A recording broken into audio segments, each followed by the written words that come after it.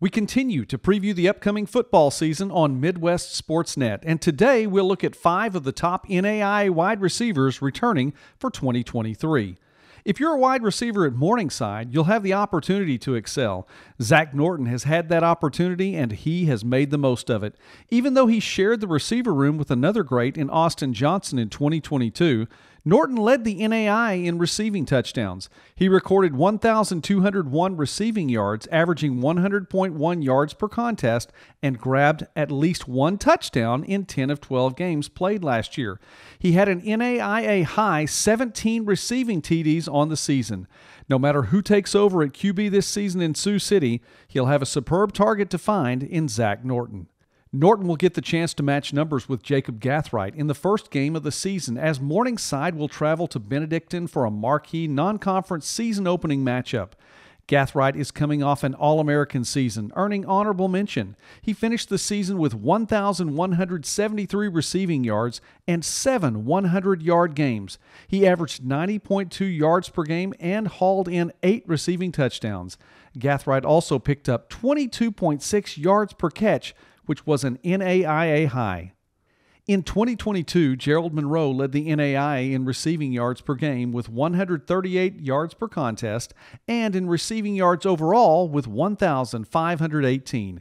He was also second in receptions per game, hauling in an average of 8.5 catches each weekend. Monroe was tied for second in the country with 16 receiving touchdowns, and he was 5th overall in all-purpose yards per game and culminated his season being named second-team All-American. Monroe topped 200 yards receiving 3 times, including a 304-yard game against Baker. With the return of Cade Ross at quarterback for Graceland, the 1-2 connection of Ross to Monroe is fitting as Ross and Monroe wear the numbers 1 and 2 respectively.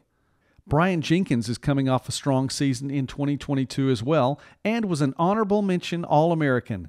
His 12 receiving touchdowns placed him in the top 10 in the country in that category and at the top of the single-season list for Olivet Nazarene. Jenkins had 6 100-yard performances on the year and 920 receiving yards overall. He will be a big returnee for Mike Conway, ONU's AD, who is stepping back in to coach the Tigers in 2023.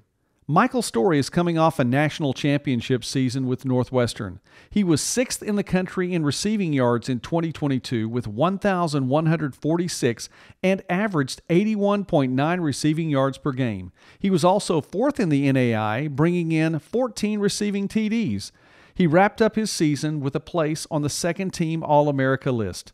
He is among the returning pieces of the puzzle, along with quarterback Jalen Gramstad, to help the Red Raiders try to repeat in 2023. Thanks for watching this video, and please subscribe to Midwest Sportsnet, where we talk about small college sports and more throughout the Midwest and beyond.